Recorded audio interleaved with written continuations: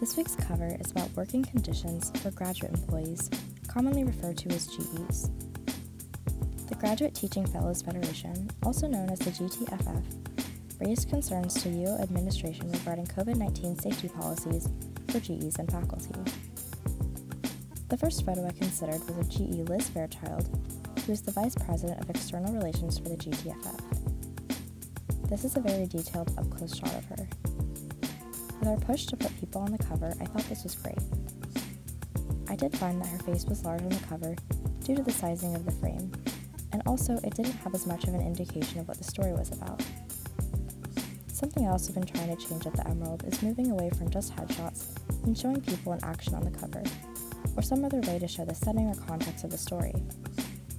I really like this photo, but knew we had others that may provide more of that story, so I went with another one.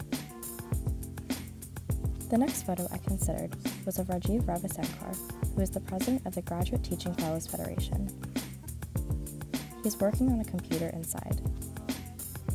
It's not a headshot, so the action shot of him working is nice.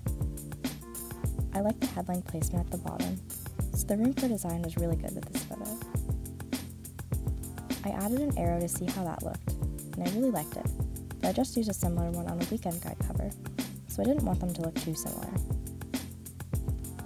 I ended up not going with this photo because it was a little darker and the outside photos had great lighting. The photo I ended up going with also had more visual components related to the GTFF that I thought would be nice to add to the cover. I ended up going with a photo of Liz Fairchild standing in front of a window. There are signs for GTFF and SEIU, which is the Service Employees International Union. I really like that you can clearly see the subject as well as the signs. There's one talking about striking, which tells a small story of past GTFF movements. One thing I was hesitant on with this cover was that the subject's feet were cut off due to the frame size of the cover photo.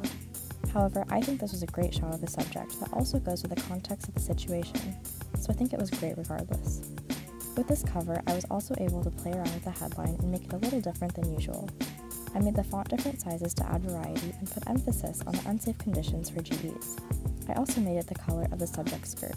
I added slightly transparent white boxes to make the letters more visible. I think this cover represents the story well because it shows signs from the GTFF, which people have likely seen around campus. And it also features a real GE on the GTFF executive board. I hope when people see it, they recognize the GTFF signs, the subject, or just read the headline and understand the conditions and lack of safety that GEs are facing.